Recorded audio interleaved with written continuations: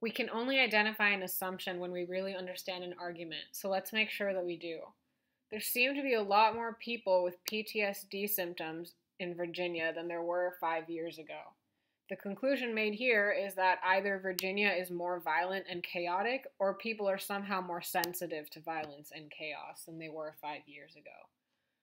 An assumption in this case could be the fact that an alternative explanation is not true. Because, after all, if an alternative were true, this explanation wouldn't really make sense. Let's see if we can find something like this in our answers that says that an alternative is not possible. A might sound tangentially related. If there were more psychiatric practices, then maybe more people would be seeking treatment. That could be an alternative explanation. But this is all still kind of speculative and it's a bit of a stretch. We're reading a lot into this. Let's see if we can find a clearer, more direct answer.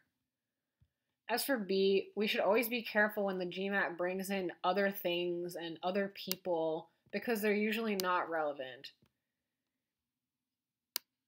In this case, whether these people have other psychiatric disorders doesn't relate to this question's explanation of why there seem to be more people with PTSD. Now we look at C, and okay, here we have the invalidation of an alternative explanation. It's pretty clear. If individuals with PTSD were just now more likely to seek treatment, then of course there would be more people who seem to have PTSD.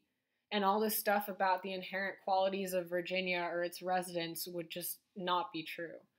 So the idea that this alternative isn't true is definitely an assumption.